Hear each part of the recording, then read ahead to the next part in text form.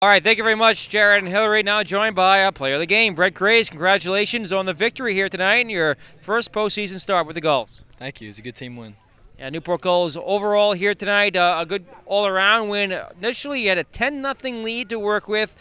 Ran a little bit of trouble there in the 7th inning, but overall, your outstanding performance here tonight, Brett. Your best performance probably of the summer. Yeah, I felt good. Yeah, everything felt good, and defense played great behind me, and Ethan called a great game and caught a great game, so everything kind of worked out. You took a no-hitter into the 7th inning. Were you thinking about that at all in the 5th or 6th, or was that still too early? Not really. It was a little early, but I mean, it definitely had crossed my mind, but it's nothing I was really stressing over.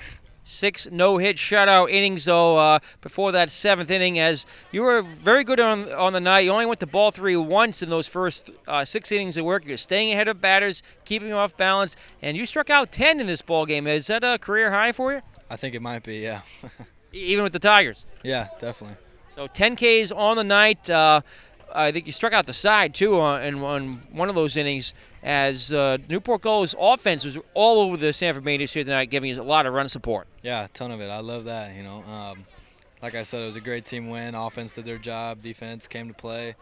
I felt pretty good. Ethan caught a great game, so it was a really good game. So the Gulls will go back on the road tomorrow. Brett, looking forward to sweep this series, perhaps. And it's going to be in the hands of Sean Hartnett, another righty who's got a lot of strikeout power. Yeah. We'll look to bring the same kind of energy tomorrow and try to get this over early, and hopefully, have another off day.